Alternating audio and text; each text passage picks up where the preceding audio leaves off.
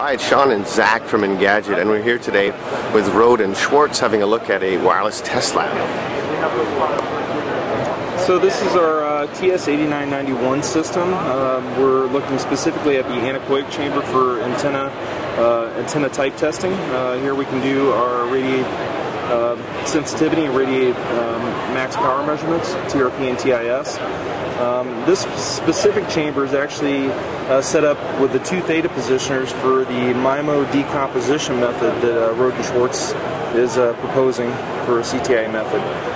So what we're looking at is we're looking at the pedestal changing the azimuth, and then the two quadrature horn antennas, those would be our elevation measurements. So in essence we can get a 3D pattern at the end. So this would be our chamber. Then we go to the test equipment.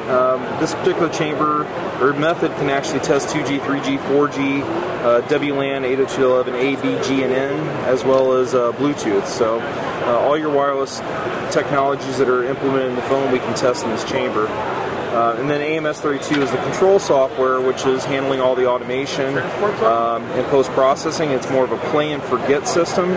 Once you start the sequence, all the measurements are collected and post-processing into a measurement report. So do you have a report up we can go look at? The blue arrow is telling us where we are in the measurement. We can see our azimuth, which is the pedestal, and then these would be the elevation. These would be our theta positioners. And we can see the primary and the secondary.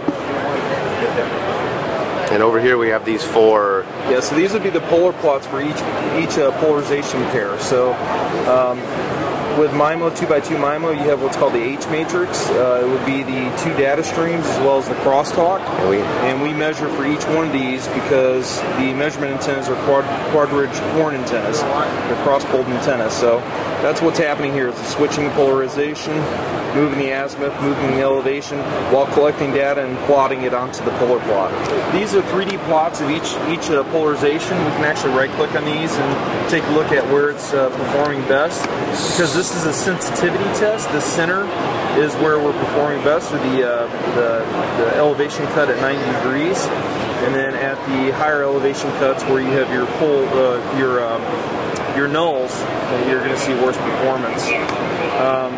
You also, at the end, get a measurement report. And as soon as this PDF opens. So here we can actually see what our measurements were. This is all of our raw data tables.